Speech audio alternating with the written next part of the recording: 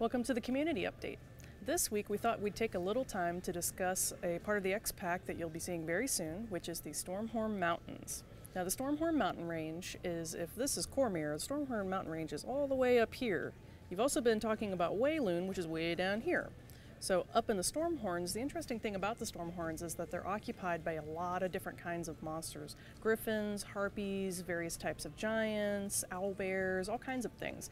And it's so inhospitable that it kind of serves as a shield for Cormier against outside enemies from beyond the mountain ranges. There's only 2 real passes in the mountain range that you can get through, and they're very narrow. So this serves as a very nice defense for Cormier, normally.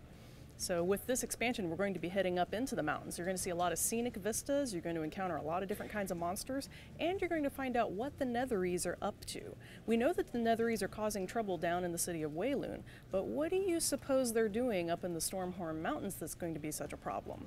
So this week we'd like you to leave your conspiracy theory about what you think the Netheries are doing in the Stormhorn Mountains, and we'll pick our favorites and you'll get turbine points.